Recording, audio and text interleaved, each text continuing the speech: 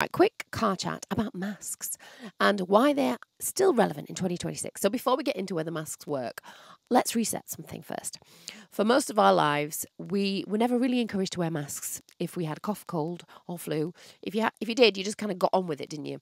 Masks only became a kind of an everyday conversation with COVID, and it's completely understandable that people still think of them as just a kind of a pandemic thing, not an everyday health choice.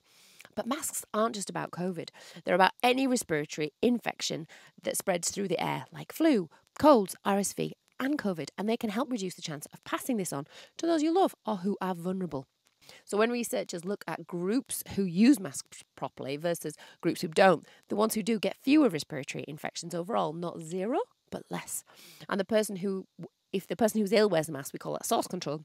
It cuts down the amount of virus they spray into the air. So that's how you should think about it. Like a better version of just putting your hand over your mouth if you're going to cough or you sneeze. So how do they work? Well, when you breathe or you talk or you cough or you sneeze, you're not just firing out single naked virus particles floating around on their own. You're sending out tiny kind of like wet bits of spit and snot into the air, droplets and aerosols. And those wet bits are what carry the virus from your lungs into someone else's face. A mask catches a lot of those wet bits before they blast out into the air. Not all of them, not perfectly, but a lot. So there's less gunk in the air, means less virus in the air, which means there's less chance of passing your flu, COVID, or hacking cough onto your kids, your partner, or the elderly person next to you on the bus. And any mask is better than nothing, but there are some that are clearly better. A well-fitted medical mask is a really decent start. If you want to be extra careful, for example, you live with someone very vulnerable, then an FFP2 or 3 is a gold standard.